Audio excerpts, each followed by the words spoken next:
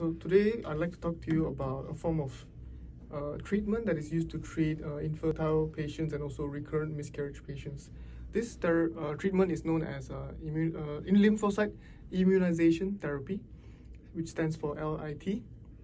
Now this therapy, its treatment method is by acquiring the lymphocytes of the partner, which means the lymphocytes of the husband of the miscarriage patient or the infertile patient, and then after doing some ultrafiltration, some processing in the lab, acquiring and separating the white blood cells, because lymphocytes are actually white blood cells. So by acquiring and isolating the white blood cells of the partner, which is the husband, they will then inject this acquired white blood cells into the bloodstream of the patient. And they believe that this will increase tolerance for the incoming pregnancy and will also increase her chances for a successful pregnancy with no miscarriage that might happen during the pregnancy. And they believe this is achieved because the lymphocytes injected into the mother's bloodstream will increase certain antibodies in the mother's bloodstream, which will protect the growing fetus or embryo from the mother's immune system. So this specific antibody is something they call blocking antibodies.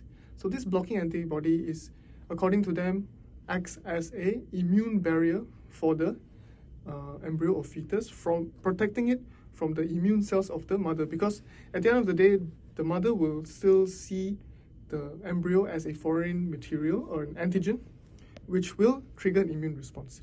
So they believe that by putting these lymphocytes into the mother's bloodstream, it will increase these specific antibodies. The higher they are, the more they are, the higher the likeliness of a successful pregnancy. Well, to break it to you, this treatment has been banned since 2002 in the United States by the FDA and has been banned for over a decade. And the reasons why it is banned is because it shows very inconsistent results and also success rates.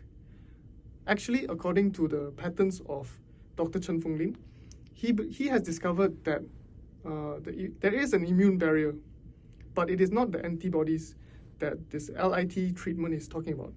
The immune barrier is actually a physical component that protects the placenta and the embryo from the immune system.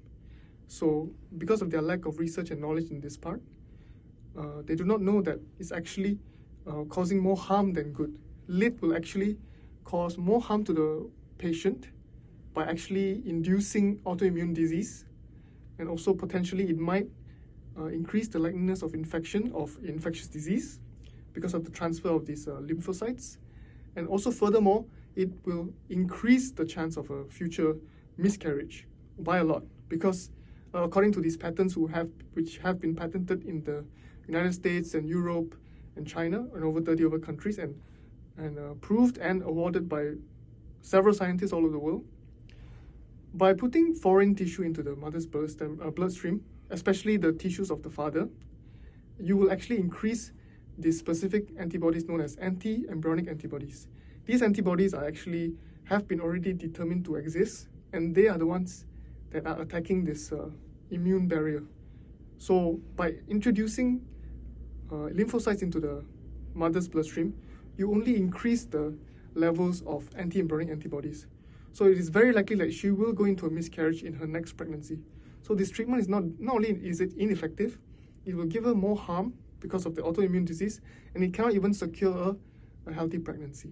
So if you'd like to read the full article, there's a link to it in the description box below. But at the end of the day, LIT has been banned for a reason and should not be used to treat patients who are suffering infertility or recurrent miscarriage. But till this day, it is still being widely practiced outside the United States, and many patients are still going for this treatment blindly. So I hope this video can give you some form of awareness and understanding of this topic. Thank you.